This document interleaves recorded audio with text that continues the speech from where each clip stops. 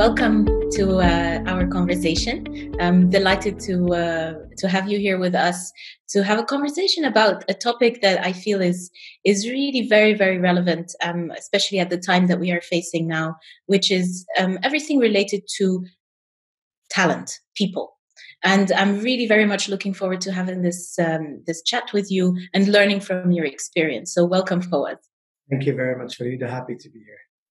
So maybe we can start off with understanding a little bit more about you and your organization. Okay, so I'm the CEO of Awab Holdings. Awab Holdings is a family business established back in the 70s by my father. Awab Holdings, as I mentioned, is a family business. So our main goal is to maximize the family's wealth. Now, with that being said, wealth is not always measured in the amounts of dollars one has. We do look at many angles when we talk about wealth of the family, and that is in the sense of the employees that we have are considered part of the family. The society that we function in and work in is also part of our value system and family. And of course, the shareholders.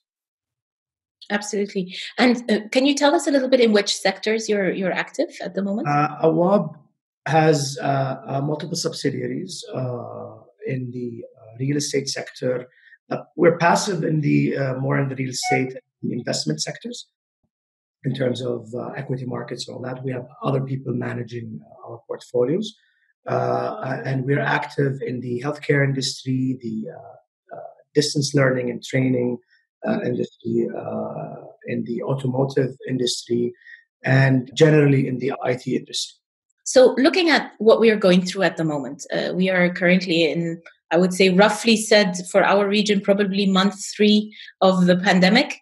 I think perhaps the most urgent emergency measures have been taken by most companies. I think now many people are looking at, purely business continuity and then also kind of the midterm perspective of the organization. And one topic that I wanted to particularly highlight with you is the question of very broadly said people. So, of course, as a leader, when you navigate a situation like this, you need to be extremely aware of, and as you said, you consider your staff as part of the family, which I think is a great trait in a family business. But it also comes with added responsibility. So, could you describe to us a little bit how you addressed kind of perhaps first the emergency situation, and then maybe we can move on to your other perspectives. Now, when we were first hit by COVID-19, I believe people had 2 types of reactions. One was, this is just a temporary thing; it's going to pass, and give it a couple of weeks, and everything will be fine. Another were more, for lack of a better word, riding the wave and they use that as an excuse to take some harsh decisions that they weren't able to take before. Yes. So there are 2 types. Now, the reality of the matter is, it's a problem. And you, in every business, regardless of how cash rich you are, how you need to, address it as a problem. Or a challenge. I like to use the word challenge rather than problem. Now, as we know, each challenge could have negative effects or positive effects. Of course. So it's not a matter of how much money I have, what my EBITDA is, and how did it affect my sales. It's more about how am I going to really deal with the situation in a way that is beneficial for me, my company, my product, and such. And for something to be beneficial, it doesn't always have to be profitable. Right. Sometimes beneficial is just not hurting me as much if I didn't do anything. So it's very important to first really address that we are living in a time that will require change, and that change will be seen negative by some people, will be harsh on some people. But the bottom line is, I look at the big picture. I look at a company as a ship, and sometimes you can't save everyone on the ship, and you need to take those hard decisions. And I'm a firm believer that any hard decisions should be taken on yourself first before you move them forward too. And it's also relative. I mean, if you decrease a CEO's salary by 10%, it could not have the same effect as if it was a lower paying job. 10% could hurt much more. So that was also something that you have to consider. But bottom line is, you need to take action. Delaying the action is not gonna help neither the ones you are trying to protect by this delay, nor the overall company. And by that, and I'm not going to beat around the bush a lot here, that taking action means you have to let people go. You have to decrease salaries. There are a lot of luxuries, or what the business world likes to call slack in the system, that you have to address. So that's a positive view of things. I would start with the slack. I would start with the free coffee. I would start with the things that I'd rather do rather than fire someone. Of course. But at the same time, slack is not always about money. There are people in your organization that are really not paying. There's no return on their investment, and this pandemic will give you the right lenses to actually see them. Now, what you do about them is obviously relative. They could be a very old employee who served with your father, and but you need to address that. You need to know. No, I know that this guy, or this employee, he or she is not returning, but I know that, and I'm keeping them for other reasons. That's better than not knowing and thinking that they are productive, and in the end you end up losing money because of that. So that's what I like about this pandemic, is that it highlighted our weaknesses, right? And everybody in our company knows that what we're doing is justified. Right. So the reaction that we received was not. It was very, very accepting. A lot of people are willing to work harder, and all of us are working much harder. And we're being positive. We're trying as much as we can to be positive. And looking at a little bit the future perspective now. So obviously you are a leader who has had the emergency situation, has righted the ship. And now, of course, as you say, you are a multi-generational family business, which means you look probably at your business as a generational legacy, which you would like to hand over to the next generation. So that means it gives you a very large perspective of what is going on right now.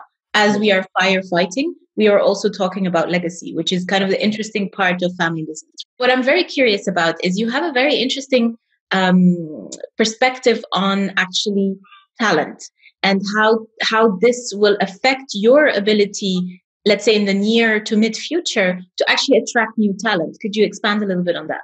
Absolutely. And now, one more dynamic that we have as a family business is that it is a business, so you need to run it as a business. In the end, it has to grow or it will fall. So regardless if it's family or not. 2, it's a legacy in our case. So we really care about the name. 3, it is a source of income for family members. So that really makes it much more harder on whoever is in the leadership position of the family business to keep it running. So it's not only it's your name, it's a business, it's also where your children, nephews, nieces will eventually look at as a source of employment. Now, some family businesses do not take that approach and they don't employ, but in our case, it is looked at as a source of employment. So it has to last. It's not. We don't have another option. Now, the long-term perspective, and again, it's counterintuitive. It is a oxymoron of sorts, where we're saying we started this conversation saying it's an emergency, you have to cut costs, and you have to let people go. But at the same time, it's the perfect time to hire. It's the right time to hire. It's the time you can see it from two views. Internally, you know exactly where your weaknesses are, and you know who to hire and what kind of people you need to hire because of this, emergency that you're going through. Two, this emergency is global. It's not just you. Yep. So everyone else is doing the same thing. A lot of talent are leaving their workplace, and companies are in different levels. So what could be not good enough for Unilever could be very, very good for me, and like I would dream of getting someone at that level. So you have to keep an open mind and search for that. And there is a story of Hewlett and Packard from HP when the Second World War ended. A lot of the engineering talents were almost exclusively hired by the army. And once the World War II ended, a lot of them were being let go, and there was a recession at the same time in the American economy. So they decided, Hewlett and Packard decided to hire during that period. And there's a very famous quote when one asks them, "How do you afford hiring during this recession?" Their reply was, I'm not sure which one of them replied, but their reply was, "How can we afford not to?" And I think this is really how can we afford not to hire? You have talent who have been invested in, trained, and you are lucky that they are looking for a job. So do whatever you need, but get them, build on them, and you would see that once this pandemic is over, this new world that we're going to be in, you will be much better equipped to take over a much bigger market share. So take that to your advantage, prepare and be ready, because once this pandemic is over, there will be a huge shift in the players, and we really hope we're among the top performers.